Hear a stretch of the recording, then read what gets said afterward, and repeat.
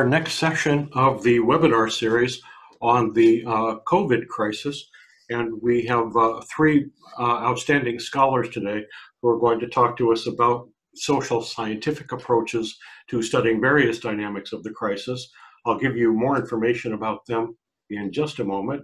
But as usual, I'd like to begin by sharing some orienting information about our series, where there's more information, and give you some updates. So once again, this is the address for our homepage, where we're updating information on a weekly basis.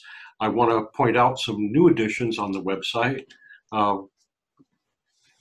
And one is this, that we are now populating, increasing the population of links to the recorded sessions from the past webinar meetings. And we have also gotten the slides from a couple of our presenters.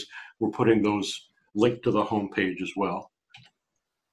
Also, we still are offering our mailing list if you would like to sign up to get announcements of future events and ongoing events in the series. That's the place where you may do so. As far as today's webinar goes, I would just like to point out to people, if we are able to get to the end of the session and leave a few minutes for questions and answers, we'd like to draw on submissions that you might put into the Q&A session, the Q&A facility for the Zoom webinar. You should find that button near the bottom of your screen. We'll watch for questions. We often run out of time, but if we don't, we'd like to hear what you would like to ask our panelists today. Our panelists today are a very distinguished group of scholars. I'd like to say just a few words about them before we ask them to share their comments. Hee-Jung Kim is a professor in the Department of Psychological and Brain Sciences at UCSB. She served as an editor for all the most prestigious journals in the field of social psychology. Her own research has been funded by numerous grants from the National Science Foundation, and that research studies how culture influences psychological processes that affect a variety of outcomes. And we'll hear about some of those outcomes today when she talks to us about Americans' xenophobic tendencies as the pandemic threat increased from being remote to being very urgent. Following Professor Kim, we'll hear from Professor David Sherman, also from the Psychological and Brain Sciences Department. Professor Sherman is currently the editor of the journal Personality and Social Psychology Review, one of the most prestigious in the field. He has also received numerous awards from the National Science Foundation. He studies the role of the self in responding to threats and stressful events. And he'll be using that knowledge to describe how Americans evaluate different policies about restarting the economy sooner or later, among other policy differences, and with special attention to the role of political orientation and how that affects people's evaluations. Our third speaker today, Professor Robin Nabbie from the Department of Communication. Professor Nabbie, the former editor of the journal Media Psychology. She's a fellow of the International Communication Association. She does research on the persuasive influences of emotion in mediated messages, including health and social issue messages, and that expertise will help her to bring to you findings about how people are coping with the COVID-19 stay-at-home order, with particular attention to media use. So thanks for indulging me in that long introduction, but it is a really great set of speakers today. And with that, I would love to hear what the speakers have to say. We'll begin with Professor Kim.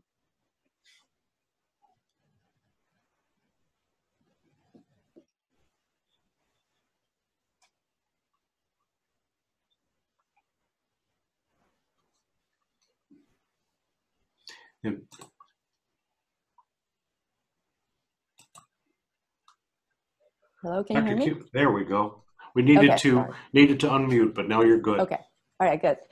Okay, so first I'd like to thank Joe and Ambush for organizing this incredibly intellectually stimulating series, and I'm very excited to be part of the group.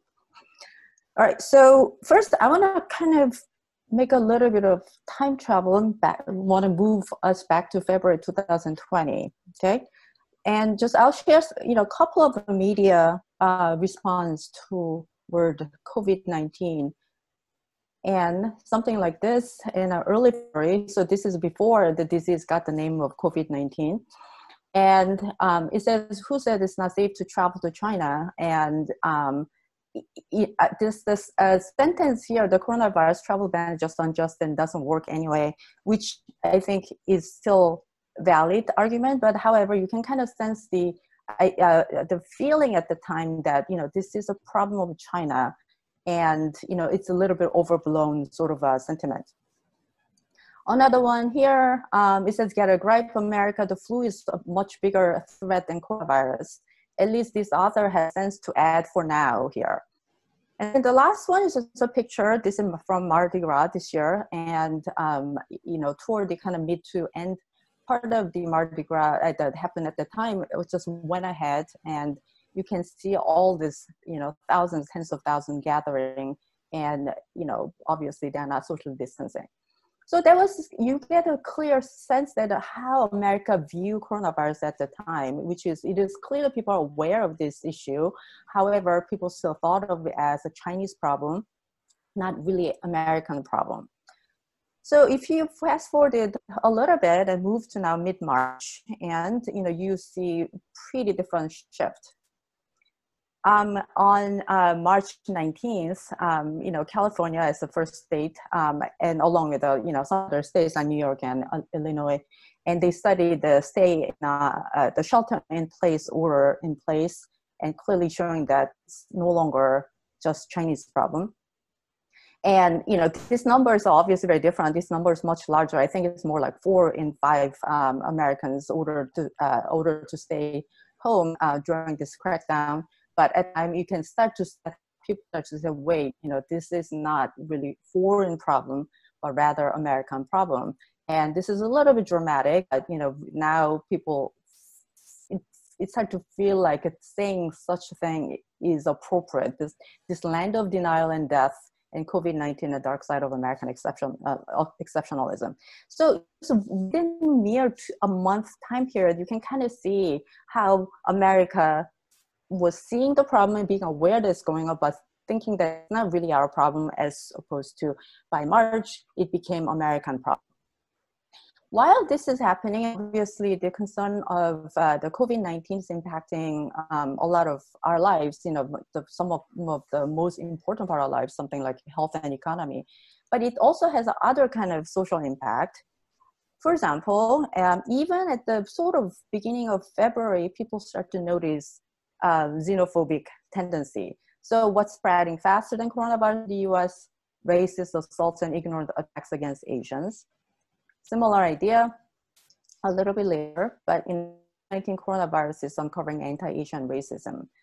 And it turned out that even on college campus, people are sensing more of this xenophobic tendency.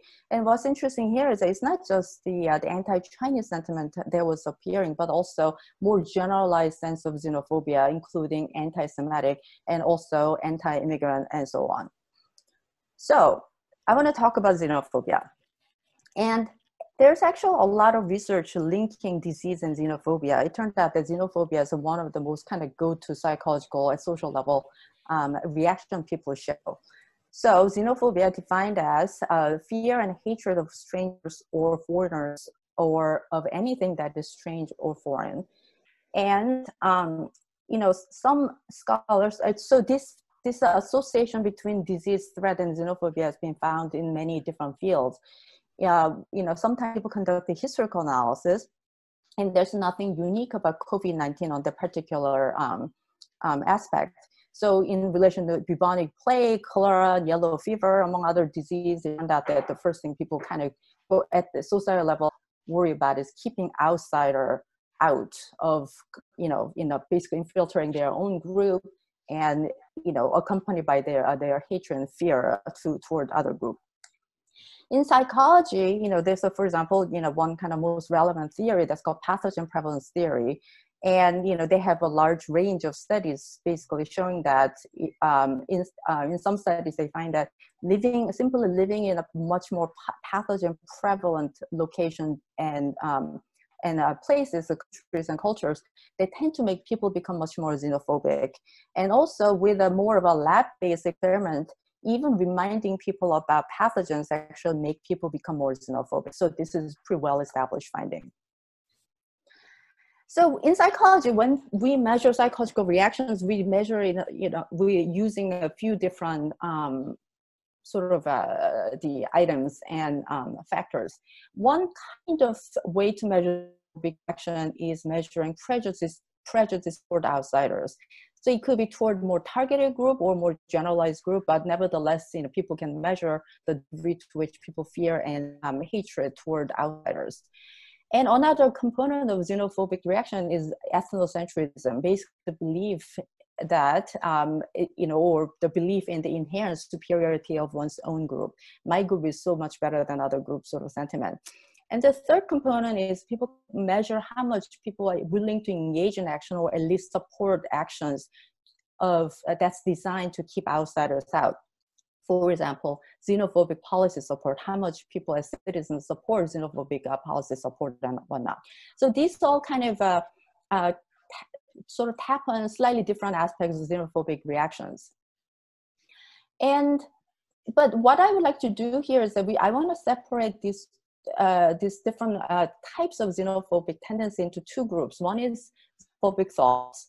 Xenophobic thought, the basic prejudice, feeling fear toward the group or feeling superior against other people. That's mostly stay in your mind and thoughts. And a lot of studies shows that these thoughts serve function of making people feel better about themselves. So it doesn't obviously give a direct pragmatic protection per se, but it makes them feel relatively safer and relatively less threatened. But then there is a xenophobic action component, which is or support for actions, meaning that these are the factor that may potentially be protective. Now I put here potentially, so it doesn't have to be actually protective, but rather so long as it gives a feeling they may be protective. It seems like if people kind of increase the support for such actions or engage in such action. So when we think about a xenophobic tendency into two different components, thoughts and actions, ordinarily, tons of research find that these things tend to go hand in hand. And there's a couple of reasons. And the simple reason is that, people tend to behave according to their own belief. Why wouldn't you? I believe in something, when everything else is equal, I would act according to what I believe to be true. Another slightly less perhaps obvious tendency, the underlying reason for this, the reason why these things go hand in hand is because people have kind of desire and motivation for psychological consistency. Basically, you don't want to seem hypocritical, for example, so you want to be able to match your action with your belief. So there's a lot of research supporting this idea. So, but I said ordinarily these things go hand in hand. But what happens when things are not ordinary? I think we can all agree that we are not in ordinary time. So every morning you get up and see graphs where just cases rocketing, and you get so used to the picture of this virus and sometimes gruesome images of bodies and stuff like that. We are not in ordinary time. So the question we wanted to ask is whether essentially when people experience not normal ordinary kind of threat, but when people are experiencing this level of acute, severe, and urgent threat, what happens to people's xenophobia? Is that do people become even more xenophobic? Maybe, maybe not. But if they become more xenophobic, then who increases xenophobia more, and what kind of people increase xenophobia more, and also how do they become more xenophobic? So these are kind of the general guiding question that underlies our research. So we conducted a study, and in this study, we collected the two sets of U.S. national data. First time point was in mid-February 2020. That's when Americans were aware of COVID-19, but they saw it as a relatively distant threat. So it's Chinese concern. And then the second time we collected data from mid-March time period when the COVID-19 definitely became an American problem. Just to give you a very brief kind of timeline and where it's at, basically our first data, the first Taiwan data collection started on February 11th. So that's when the COVID-19 got its name. But it ended before it became started to become an international threat. So it ended right before South Korea, Italy, and Iran start to show the heightened level of detection. And then the time to data collection happened when U.S. On the day when U.S. declared national emergency, and then it ended basically shortly after California and New York State placed the shelter-in-place order. And then a few years later, U.S. became actually #1 in the world for the confirmed cases. So what did we measure? We measured prejudice toward Chinese. It is the initial group that is associated with the disease. And so, the purpose of that question is we wanted to see how people feel toward a group that's specifically associated with a threat. The second group, set of question we measured was asked was, people's prejudice toward undocumented immigrants. Obviously, undocumented immigrants are not directly related to the COVID-19 per se. However, this is a kind of ongoing outsider people's been kind of talking about, and we wanted to measure how much this sense of xenophobia is generalized to group beyond the group that is directly associated with the threat at hand. And then we find, as a third component, we measured American ethnocentrism using a validated scale. So one sample exam, people in the United States could learn a lot from people from other countries, and obviously the people's response was reverse coded. So higher would indicate higher ethnocentrism.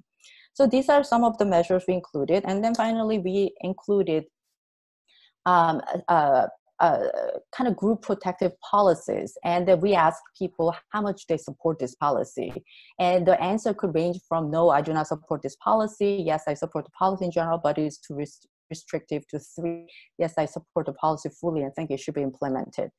And I'm not going to read all these items, but this is a mixture of the policy that's already sort of in place or discussed, or just purely hypothetical. And some aspects of these policies, some are a little more reasonable, some are not very reasonable at all. Like, for example, a ban from public schools of children who have returned from regions with a high risk of coronavirus is fairly unreasonable. So we kind of wanted to look at how people sort of feel toward these restrictive, like keeping basically outsiders out kind of policy. And then, so this is a false result. So if you look at the February data, what we find is that what we would, the results we would expect. So basically xenophobic thoughts, people feeling fear and hatred toward other people also say that we should implement more xenophobic policy. So there's a strong positive relation here. However, by the time we get to March, that relationship went away completely. And there's absolutely no difference between people who hold higher xenophobic thoughts or not, and in terms of how much they support policy. And so here, what I want to highlight is that, of course, everyone's support for xenophobic policy support went up when the situation became worse. However, the degree to which the increase happened was much higher, actually, for people who are not xenophobic in terms of their belief. So then the next question is, why do we find this change? Why at Taiwan there's a strong relationship there, and then there's no relationship between belief and action? So we kind of wanted to see specifically how the thoughts and then policy support change at 2 time point. So this y-axis here is just a standard score, so this number is not entirely meaningful.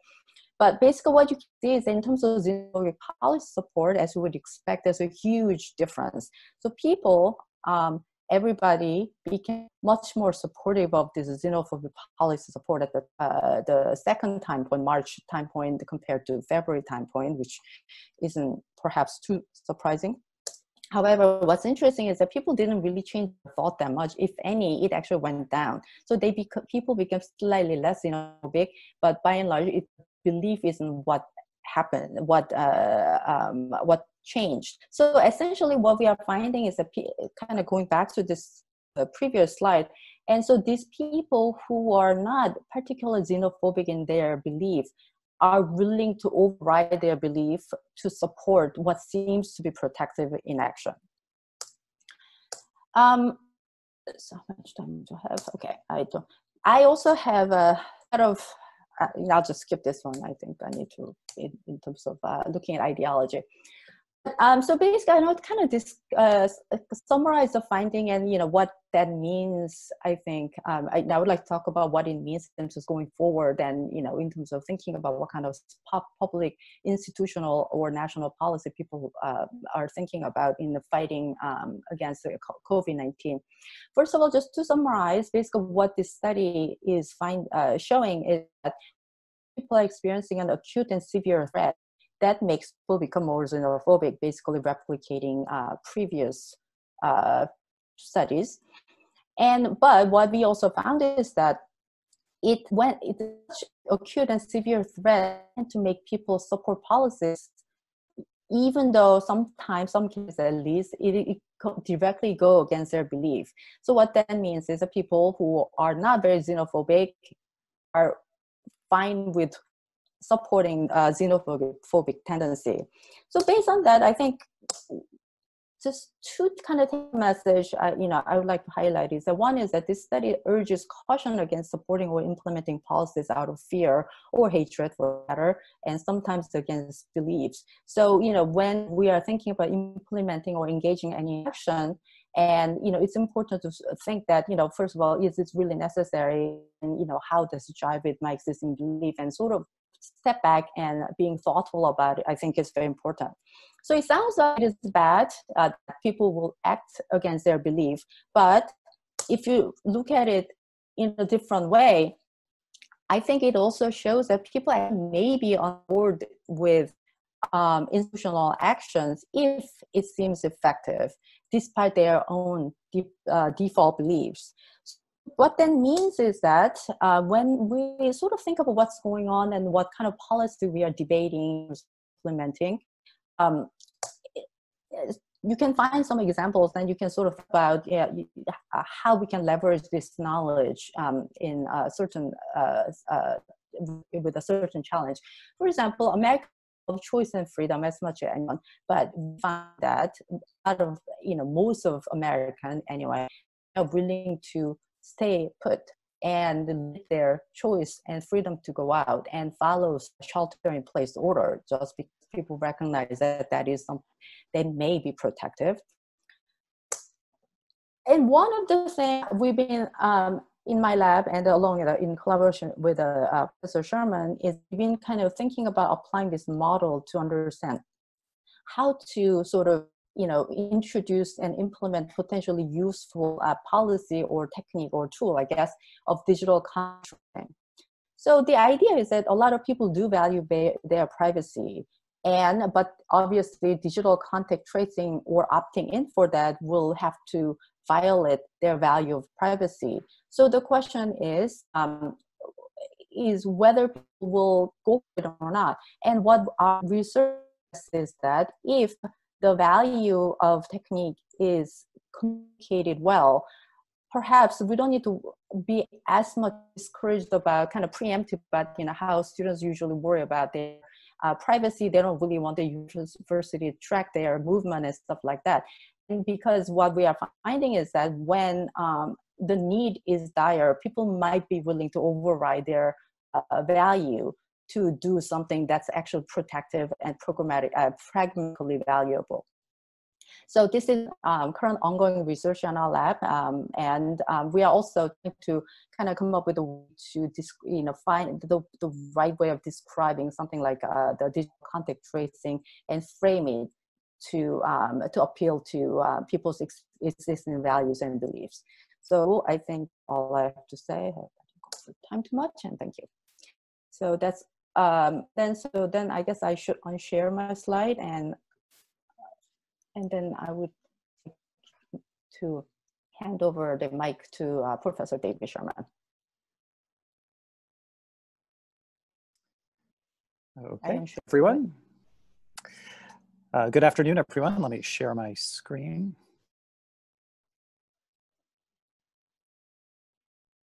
Okay, great. Well, thank you, Joe and Ambuj, for organizing this terrific series.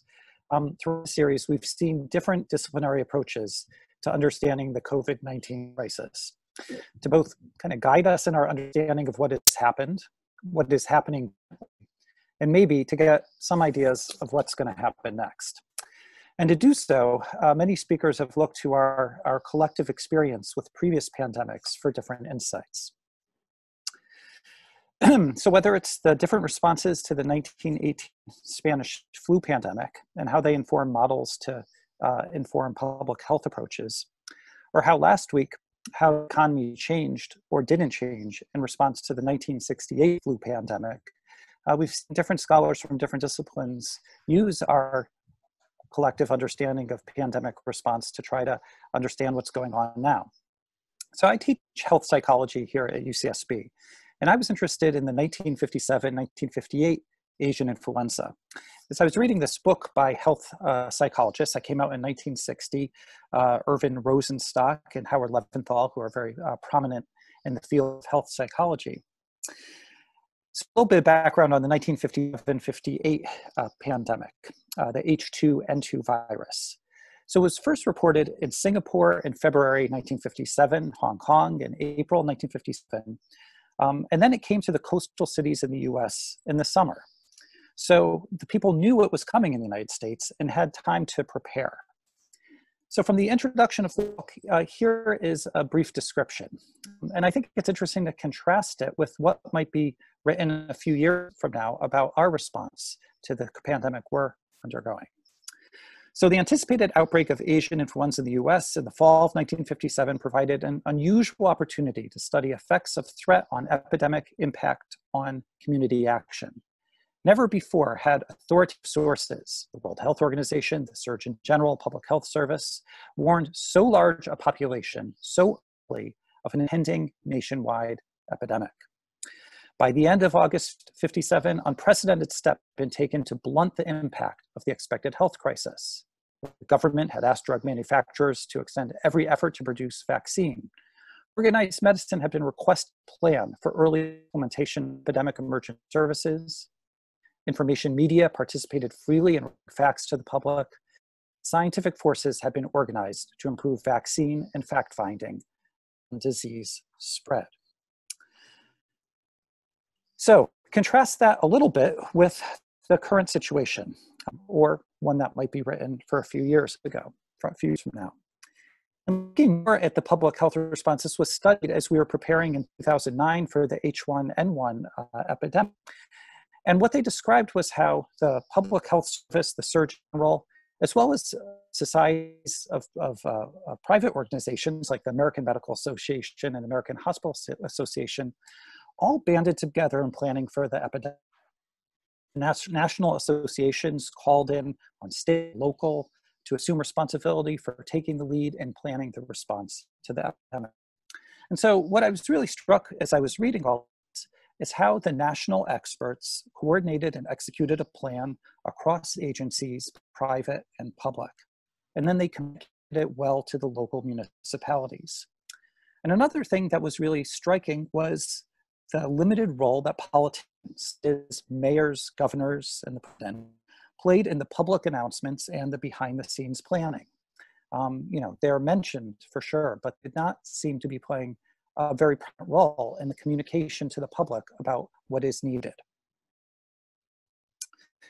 And this is relevant in the current day. There was a recent New Yorker article that kind of struck on these themes too, and it contrasted the response of Seattle leaders in new cities.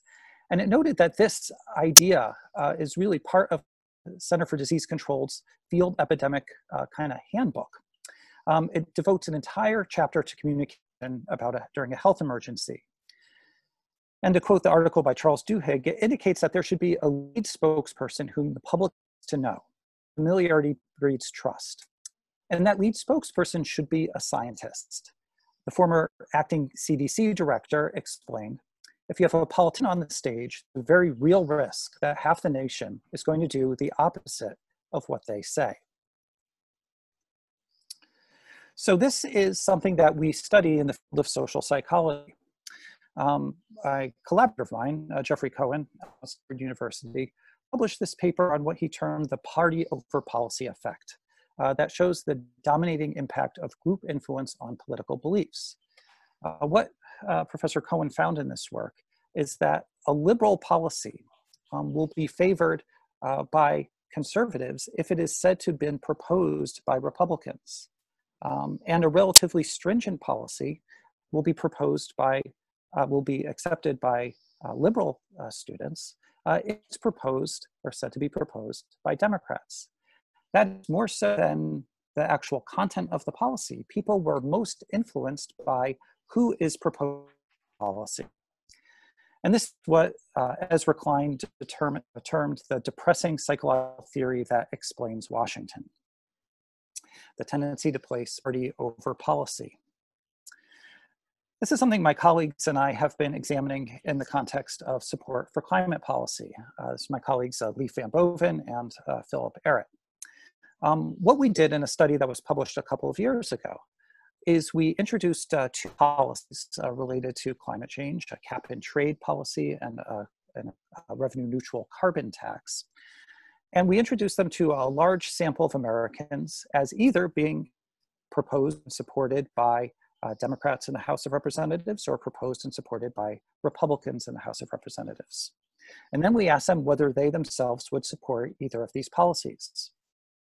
So along the y-axis here is support for the policy. And what we can see is that when the policy was said to be proposed by Democrats, Democrats supported it more than Republicans. But when the policy was said to be proposed by Republicans, Republicans in red supported it much more than Democrats. And independents were relatively uninfluenced by the manipulation. So we thought that was relevant to how people are understanding what comes next as we think about the different policy proposals that could be advanced by governments around the world.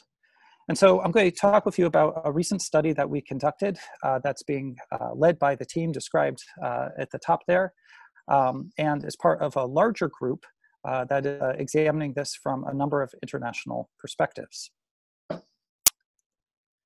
Okay, so in our study, which was conducted just about 1 month ago, it was with a large online sample, and we introduced two policies that we wanted to create about what comes next. And these were based on different op-eds, policy papers, and as well as the status quo. And we proposed two different 3-point plans to guide public policy. Okay, so participants were randomly assigned to one of these two plans. One of them had more of a public health focus. And this plan focused on public health as the best we can do for the economy is to beat the virus, however long that takes. So it recommended practicing social distancing for a longer period of time, 6 to 12 months, to expand testing with the purpose of understanding the spread of the virus.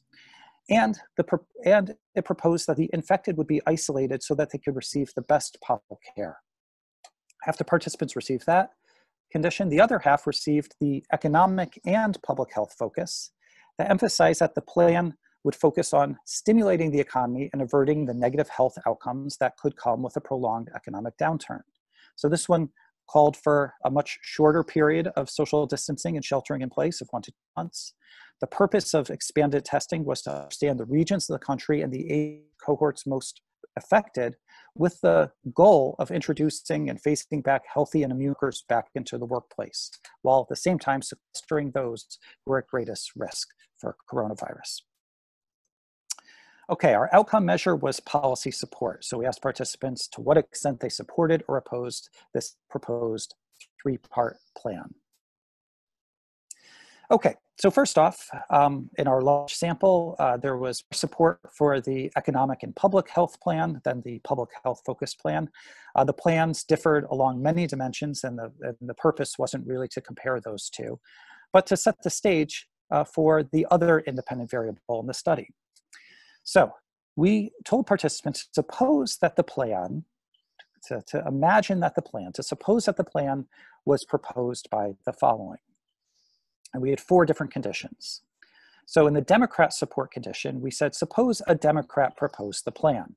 The Democrat group that consists of major Democratic elected officials and prominent liberal policy analysis and think tanks, and was supported by the current Democratic presidential nominee. In the Republican support condition, analogous text that the Republican group that consists of major Republican elected officials and prominent conservative policy analysts, and included support of the president. In the bipartisan condition, we asked them to suppose it was supported by both.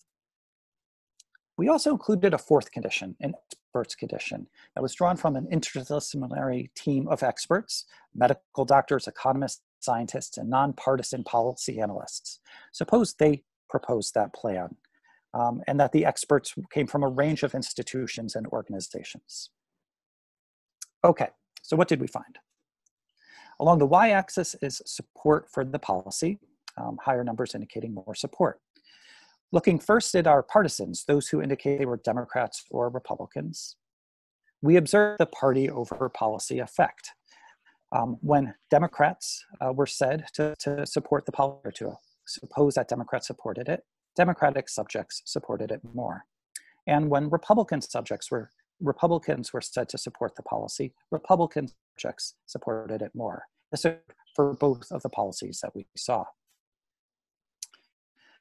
The bipartisan condition was just as supported as the in-group. That is, people did not go against the bipartisan condition just because the other side supported it.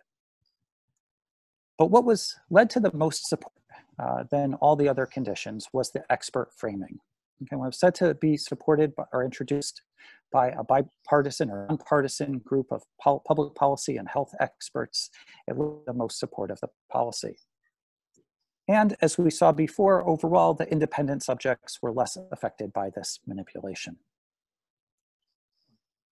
Okay, why might this be? Well, one hypothesis we had was that, well, maybe people just trust their own side more. And so we wanted to examine how much they trust or distrust each of the following groups. Okay, we changed the figure a bit, so now we're comparing in-group frame versus out-group frame. And we see that Democrats and Republicans alike, they had much greater trust in the in-group than for the out-group. The bipartisan group was trusted just as much, but for Democrats and Republicans alike, the expert group was trusted most. Participants put the most trust in the experts. Okay, so to return to from the former CDC director, if the lead spokesperson should be a scientist. If you have a politician stage, there's a very real risk half the nation is going to do the opposite of what they say. And we observed that in our experimental results. Around the country and around the world, we're seeing the prominence of experts who are communicating the state of the state, the state of the nation, and the state of policy to their people. Amy Acton, the Ohio Department of Health Director, has received acclaim for her public health pronouncements to the citizens. And so as we think about what comes next, it's important to think about not just what comes in terms of policy, but who is communicating the policy. So a few take-home points. Whatever comes next is going to involve difficult trade-offs and require public support. The party over policy effect is a major barrier to that support. It's important to see that it was observed for Democrats and Republicans alike. It's often easy to see bias when it comes from the other side, much harder to see when it's coming from your own side or even yourself. And that's one of the reasons why we conduct research along these lines. We observe that the public values and trusts experts. When experts proposed a policy, it led to increased and indeed consensus of support. Republicans, Democrats, and independents alike all supported the policy more when it was proposed by an interdisciplinary group of experts. The last take-home point is that multiple perspectives are needed. Our expert condition consisted of disciplinary experts across fields. Obviously, there's a lot of questions within fields as to what the state of the science is and the state of the economy and so forth. But this shows that a multidisciplinary approach, much like this multidisciplinary and interdisciplinary seminar, can be an effective way of finding consensus that the public can trust. And then multiple perspectives are also needed to try to understand policy and policy communication across countries. And this our international research team is eager to continue to study as we look at the responses to the COVID-19 crisis around the world. And with that, I'd like to say thank you. And I'd also like to add that if you're the type of person who likes to watch Zoom messages about COVID-19, I'm also conducting a series of interviews about health psychology and COVID-19. And if you're interested in checking those out, you can see them on my webpage. And with that, I will stop sharing and turn it over to Professor Robin Nabbee. Great, thank you, Dave. I'm gonna see if I can share my screen now since everyone else was so successful at doing it.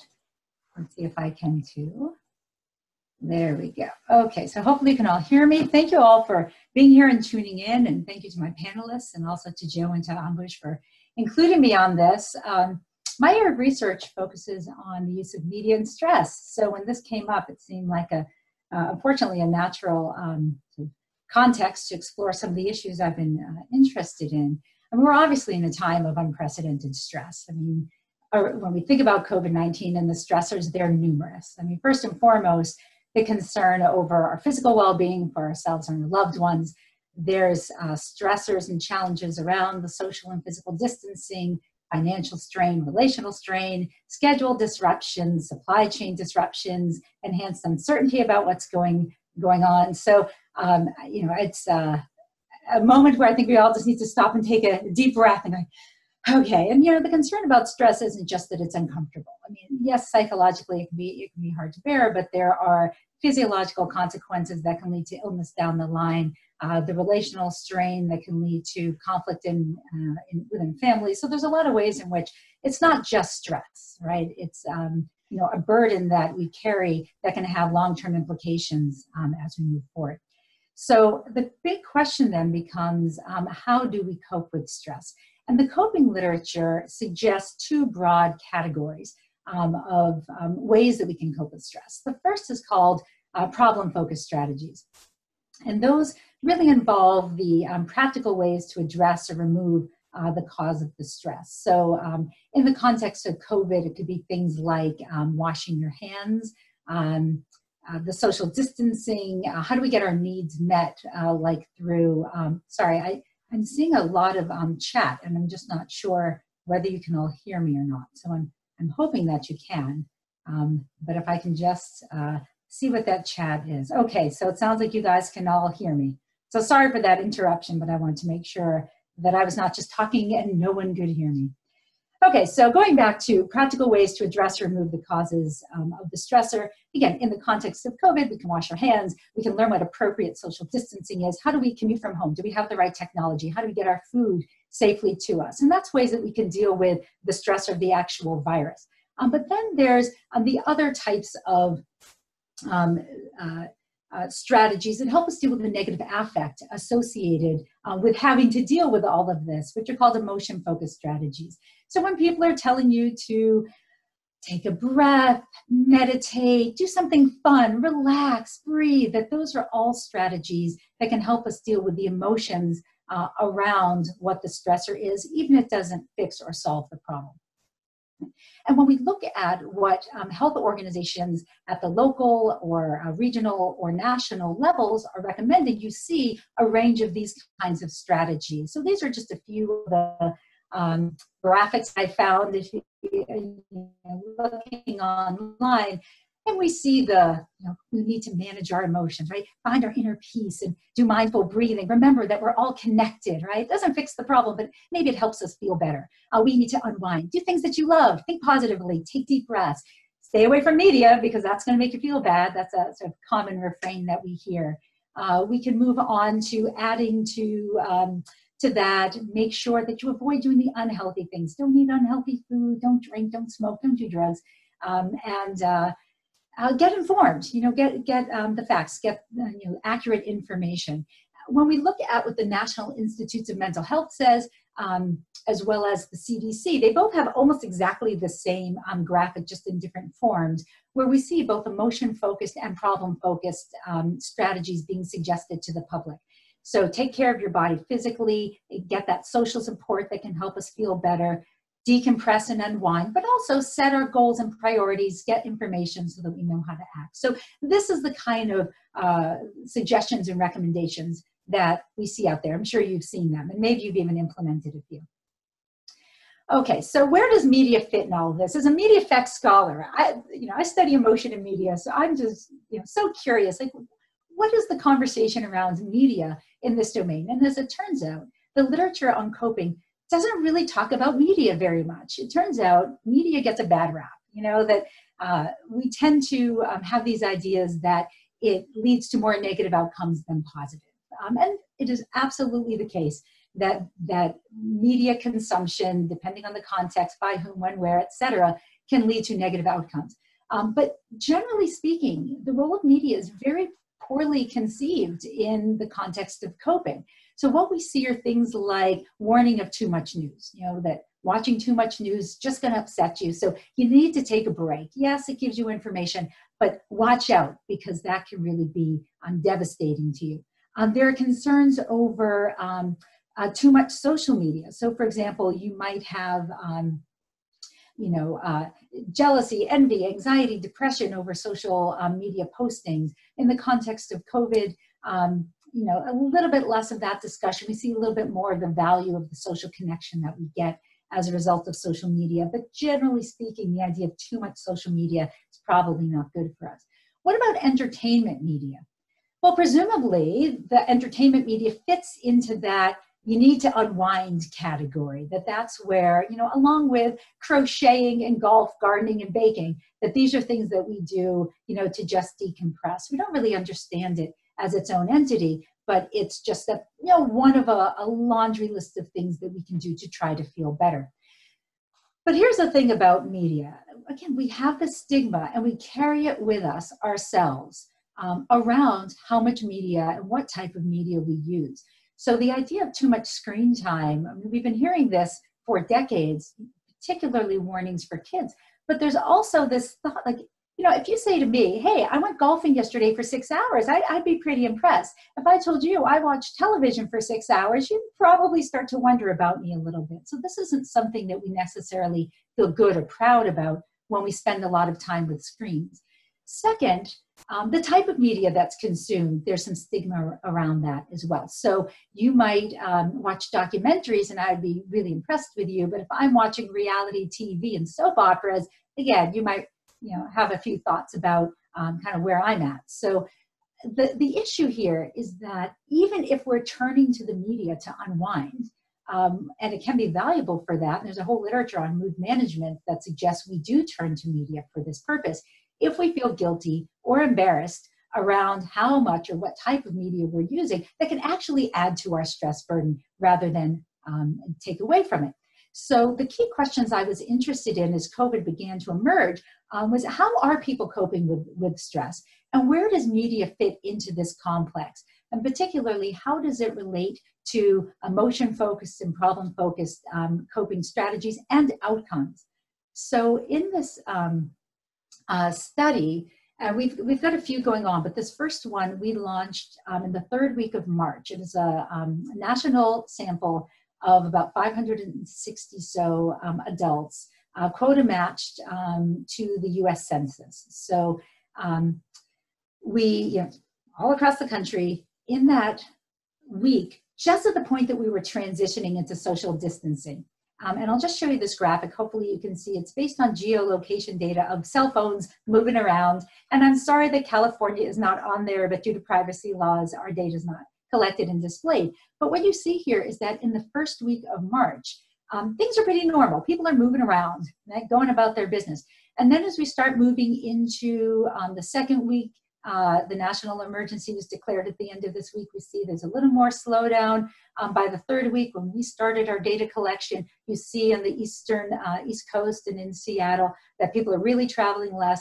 And by the end of the week of our data collection, we see that the social distancing is really taking hold based on actual people moving around. So we really were catching people at that point where we're beginning to move into that behavior. And there's a lot of uncertainty about where things are going. A lot that's changing. And where there's uncertainty, invariably there is stress. And what we were interested in, so it was quite an extensive survey, and I'm just going to discuss a few pieces of it here. But what we were interested in were people's stress around COVID in particular.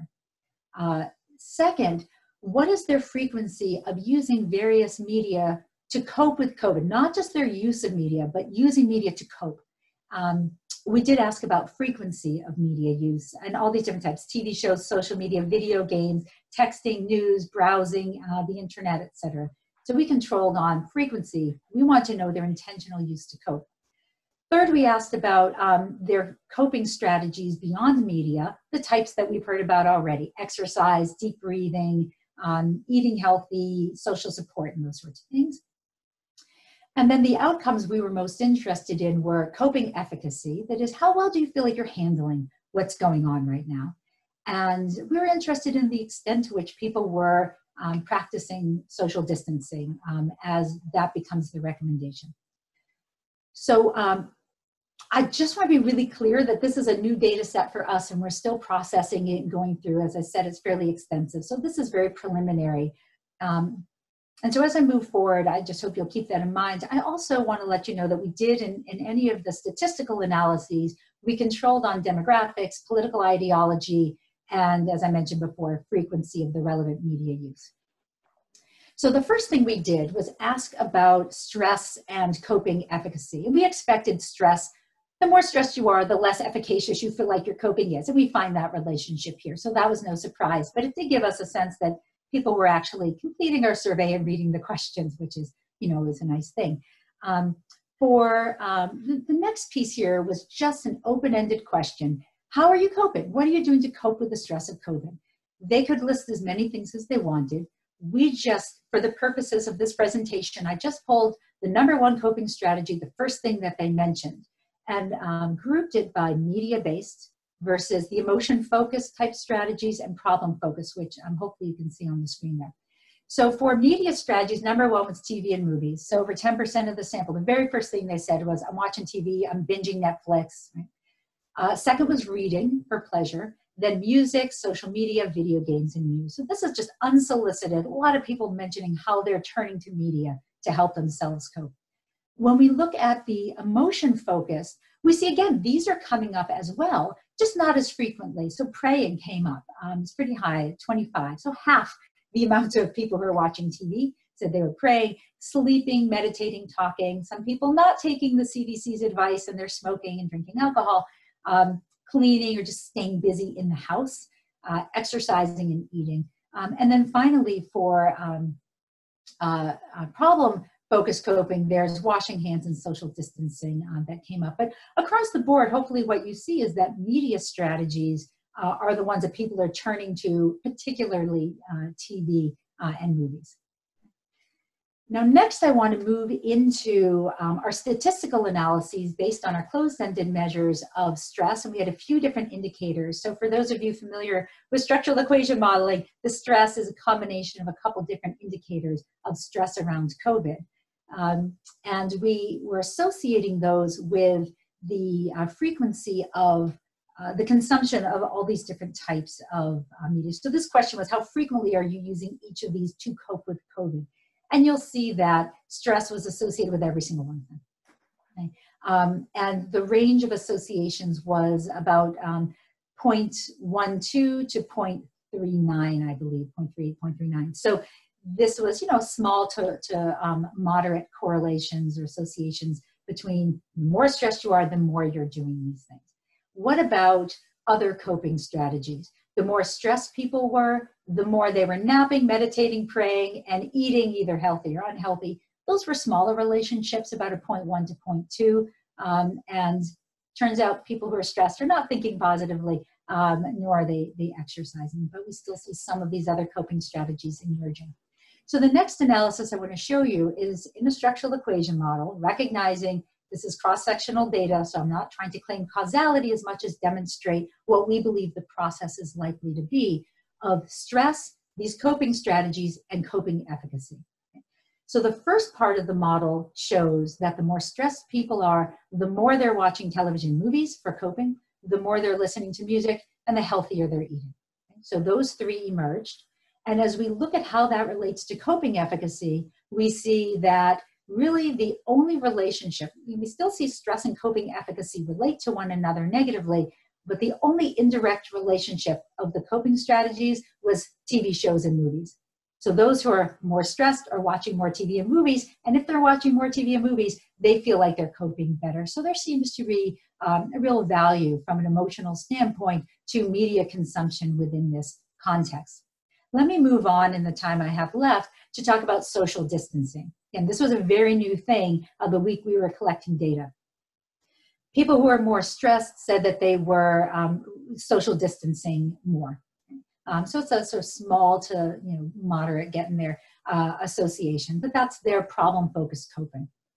What happens when we look at the coping strategies? Again, we see those who are more stressed are watching more TV and movies. They're consuming more news in its various formats to cope, and they're posting more on social media, as well as eating healthy and unhealthy. And as we see how all this relates to social distancing, we see that news consumption is the media, so the relevant media variable here, that those who are more stressed are also consuming more news to cope, and those consuming more news to cope are also social distancing more. So it seems as though news is playing an important role here in helping those who are stressed to find a way to engage in problem-focused coping. And as you see down there, that eating has something to do with all of this as well. So in terms of key takeaways, again, I want to highlight the fact that I'm not trying to claim causality with this data set, but more trying to design a sort of, based on what we know about the literature, what would make sense in terms of what order might be. But what we can take away from this is that media use, TV and movies in particular, can be a really valuable emotional coping resource. It's cheap and readily available. Right? It takes zero skills to execute other than knowing how to operate your remote control, which sometimes befuddles me, but still, right? It doesn't take much skill. You can do it for as long as you need it, whenever you need it. And it provides a sense of normalcy, right? That this is something that we do anyway. We don't social distance normally. I'm not wearing gloves and goggles and a mask normally, but I do watch TV. So when we're there watching our favorite shows, then that gives us a sense that, life is not entirely different and that we have some comfort in that. There's also a vast range of content that we can use to regulate our moods and to escape whatever suits our purpose. So in this digital age, almost everything is available to us. Also, there's some value in news. It's not just something to avoid. Too much is problematic, and we see that in our data. But when it's used for coping, people are going to the news to get information. It can be a very valuable resource for us. So as I wrap up here, some of the other research we're doing right now, we have a panel study where we're following the same participants. We're doing the follow-up this week where we're looking at adults, we're looking at parents as well, and looking at how media use at time one predicts coping behavior as well as their psychological well-being, relational satisfaction, and those sorts of indicators at time two. We have data looking at how people who identify with celebrities who have been diagnosed with COVID, like Tom Hanks and Pink, how that influences their likelihood of social distancing. The short answer is it does. And we're working on designing some studies on what we call media prescriptions, which are basically how can we choose the kinds of media that can help alleviate stress and give them to people in small doses across days to help regulate their negative affects. So ultimately, I think a big takeaway here is that media is not good or bad, right? Media is a tool, and it's a tool that can be harnessed for coping with crisis. And what we hope, one of the silver linings of what we're all going through is that perhaps we can learn more about how media can serve that purpose for us. So I will stop there. Thank you all very much, and I'll turn it back to Joe and Tom. Thank you very much, Robin. Thank you to all of our panelists today. It was really enlightening and a different take on the kinds of things that we've been looking at in this series.